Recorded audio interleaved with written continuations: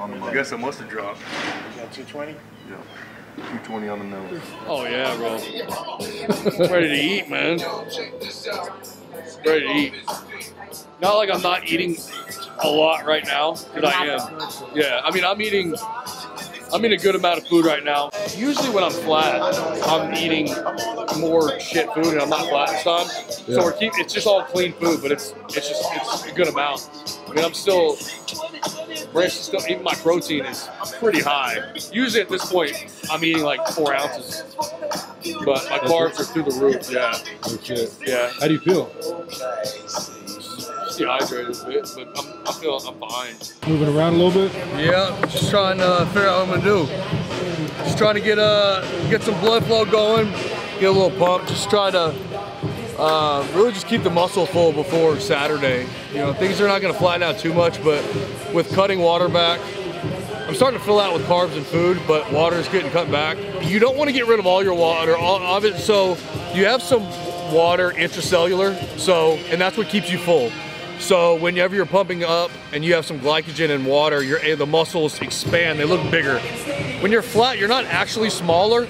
The water's out of the muscle, so it kind of deflates like a balloon, like a water balloon would deflate, and it looks smaller.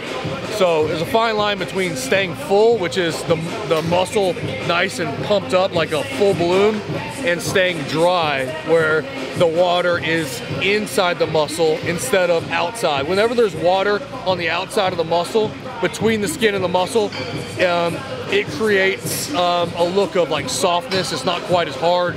You can't see the lines, it's not as detailed. But when you start pulling water, man, it is so much more tiring than pulling carbs. Because you know your body's, you know, right around 75% water. It's not 75% carbs. And you start pulling that water out, even a little bit. I remember reading some sort of statistic a couple years back, don't quote me on exactly what it was. It was something like, if you're something like 10 to 15% dehydrated, your strength's cut down by like 45 to 55%. Again, don't quote me on those numbers, but it's something crazy. So basically, just any little bit of dehydration and your strength is gonna be zapped. So it's not just strength, but it's also recovery, your pump, everything, you know. So even though I'm having more food, I feel, you know, a lot weaker than I was previously. But just the name of the game. It's only the last couple of days, and I'm not really lifting heavy anyway, so that really doesn't bother me. I'm just concerned with getting a little pump, staying full until the show. So Blake is 2 days out from the Better Bodies Classic. He's weighing right at the top of the heavyweights, man, probably 224-ish. So great shape, body fat's off, super lean. Believe it or not, he's still a little flat compared to what I've seen him. So we're gonna fill him up a little bit more. And the time he drops his water, man, he should be right at the top of the class, and it's gonna be hard to beat. So in my opinion, I think he's good enough to be pro this year. So I think the plan is do the nationals end of the year and come in as a heavyweight and be the newest pro. Many people going pro, they don't have that to start with, you know. So you definitely done a hell of a job. Yeah.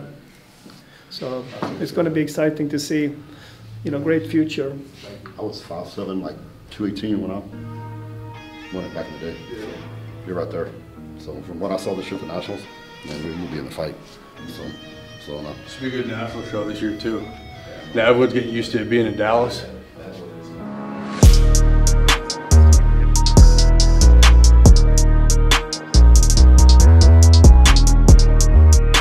Coming in at the Better Bodies Classic 2024, April 6th, Manana. We're set up at check-ins here with Gasp Better Bodies. Right now, we're checking in all the athletes. We're getting to make sure they have their NPC card for 2024.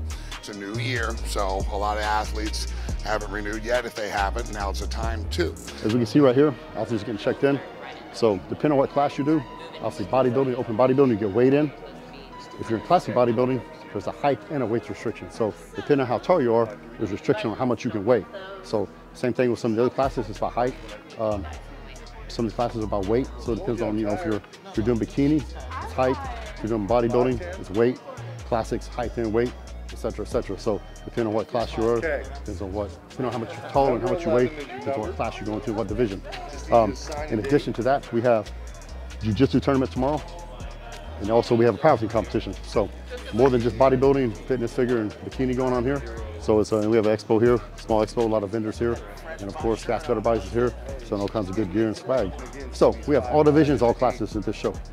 And it's a national qualifier. So what that means, if you've never competed before, or if you competed before, either or, you go in the show. So we have true novice for our first-time competitors, which means they've never stepped on a stage before. So you can do true novice one time, and that's your very first show. And you can also cross over and do other divisions also. And if you're doing, for instance, if you're doing classic bodybuilding, you can do open bodybuilding, you can do men's physique too. You know, and I encourage all new competitors to do that, to find out which division their physique fits best in, and which division they like the most too, and how it based on how they want to look too. So I encourage everybody to do all the divisions at the beginning and figure out where they fit and what they want to do. And if you win this show, then you're qualified for the nationals, and which means you can go to the USA Championships, the Team Universe, the Nationals, the North American. At any of those shows, if you win, you get a pro card. Now, easier said than done. You know, most people, it took me several years to turn pro. It took, you know, even greats like Ronnie Coleman several tries before they turned pro. But this is where it starts. Shows like this. The more muscle, the darker you need to be. Yeah. So Blake is white as fuck, so we gotta get dark. Yeah. He's getting some extra loving right now. Yeah. And Branch called in and said, hey, he needs the Branch treatment. He's see-through. It's funny. I got like put your on shirt. water duty. Water duty. Water duty. You're holding water. You're not supposed to be holding water at a bodybuilding contest. You're supposed to drink 4 gallons of water a day. It's a bodybuilding rule. It's like, yeah, by the end there's going to be over 1 million people. That's the other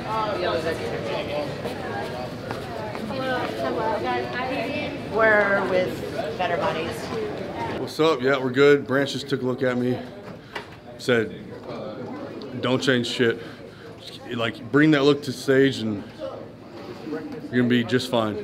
No, you know, Branch, in other words, he said that, but pretty much to sum it up was, you should do well. Well, the peak should already be done. Right now, you should just try to maintain that. If you're at the point now where you're trying to fill out, you're trying to dry out, you're way behind. If you need to fill out a little bit, it's okay, by using some real simple stuff like simple sugars and some quick carbs, like fruit and stuff like that, some real fast digesting stuff, which is kind of where I'm at, but I'm really just holding where I'm at, right? I'm not trying to push carbs. Like, I'll have a rice cake, a little bit of jelly every 30 minutes just to make sure that I stay full. But all the filling out and the drying out is done. You know, I'm just sitting trying to relax. Keep your feet up. It's really important. Like, you see some of these guys, and I can spot a newer bodybuilder from a mile away. They're fucking pacing, walking around. You should be sitting down with your feet up, your legs up. When you're pumping up backstage, you want to pump up your upper body, but what you don't want blood flow to your legs. Because upper body, you can still have some pretty good detail while you have a pump. Lower body, you get a leg pump, as anybody knows, lines are gone. There's nothing there. So we want to keep that away as much as possible. And when you're this depleted and you're this lean, any kind of blood flow or anything like that, those lines, it's very easy to tell when they're gone. You know, the details are so minimal. So you're going to do everything you can to keep as much detail. Obviously, there's no growing, there's nothing done here. Right? There's nothing that's going to happen. The only thing you're going to do is we want to see as much detail and let as much water go. So standing there with your legs, or sitting there with your legs up and your feet up, trying to, even when I'm sleeping, when I sleep with a pillow underneath my legs and it's elevated about 6 inches. Just while I sleep, trying to drain the blood as much as possible. And it really helps. I'll wake up to go to the bathroom in the middle of the night. My legs look better every time just because how much they're elevated. So little tricks. Yeah, it's little tricks go a long way.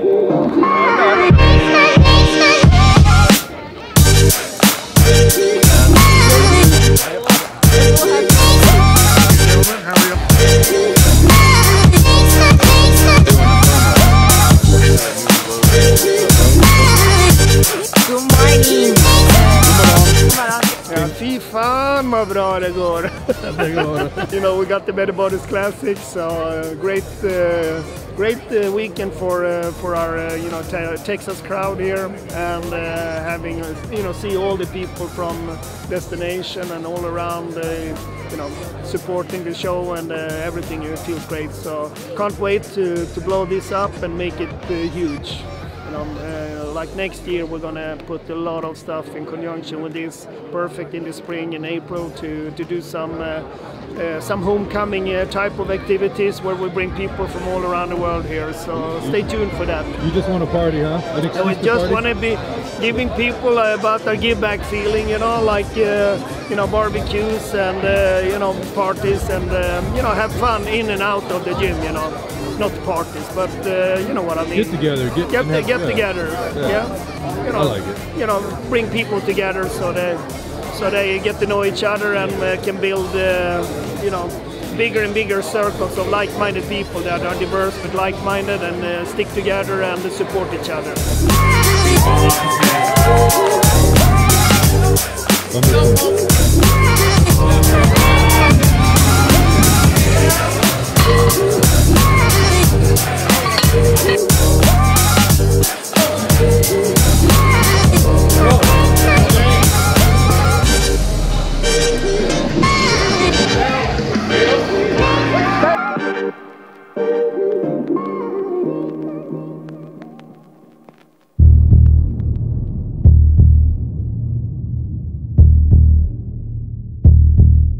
So what's up? You've been knowing Blake since? Played Pee Wee football with him, man. Yeah? Yeah, so one of them is probably my best friend. Yeah. Got to see him from his first bodybuilding show when we were in high school and he was eating meals in between classes and stuff. And I remember having my shitty 2000 Honda Accord driving him around as a chauffeur, and he would start to pass out of dehydration, so I had to make sure he didn't bump his head. So yeah, cool. try to be there as much as I can. But what do you think about all that crazy bodybuilding stuff? I've never done it because it seems like it takes too much effort. But it's very admirable to see somebody like Blake go through as many years as he's been, get so close to victory and pro cards and all that, and still have this much determination. So it's admirable. So. Well said. Awesome, man. Oh shit. Mom, do you know how much I ate before I went on stage? I'm not hungry. What did you eat? All the cupcakes, Before you went on stage? Yeah. That's what it was. That's what it was. She said you look watery. I already spilled over. I came back here and I drank like about that much of my mango juice, and within 30 seconds I started to spill over. How do you feel that? I could see it in my stomach. Oh, you just like a started film? Getting washed out. There's a film over. I can't feel it, but I can look down and start to see that like it's starting to disappear. And that's what I mean when I tell people like you can screw your whole prep up in a matter of 30 minutes before the stage, right? Because like you're just not as tight. You're not gaining body fat, right? But water, like we talked about water that's in between the muscle and water over the muscle, that's exactly what is happening. I was spilling hard. It's not bad, but when I wake up in the morning, I probably won't have abs, and I'm pretty excited about it. So you took care of business, you qualified now. It's just 8 months of growing, and it's not gonna be quite 8 months because it's about 8 months until nationals. So I'm not gonna stay in this shape. Obviously, when you're trying to gain muscle, I'm gonna have to eat more. I'm gonna have to up my calories because when I was getting the last couple weeks, I was getting close to around 1,700 calories a day. That's about an off-season meal for me. So it was pretty low. So it'll probably be about a 5 month off season. My goal is 2 pounds of stage weight. So 5 month off season, and then we'll cut down for about 3 months. And I want my conditioning just a tad bit sharper, just a little bit. I mean, I was very, very happy with my conditioning, my dryness, how dry I was and how full I was on stage this time. It's like we said before, it's very hard to nail both, right? It's extremely tough.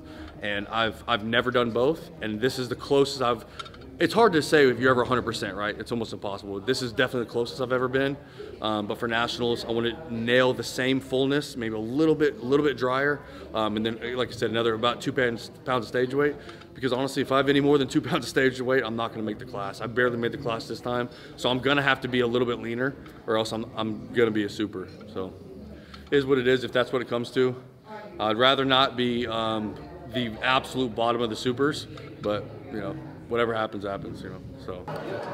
Action. Okay. Yeah, so just wrapping up the Better Bodies Classic here. Great show, great competitors, and you know, full of excitement actually, because we have a packed house, jiu-jitsu, a strong man, you know, all the vendors and everything was kind of like was really good. But next year we're going to ramp it up even more, and the whole give back philosophy is going to be poured over all these athletes that are coming and competing. So you know, they haven't seen nothing yet what we're going to bring to them. So I'm really looking forward to next year and start planning already tomorrow about next year and everything that we want to do. So good stuff.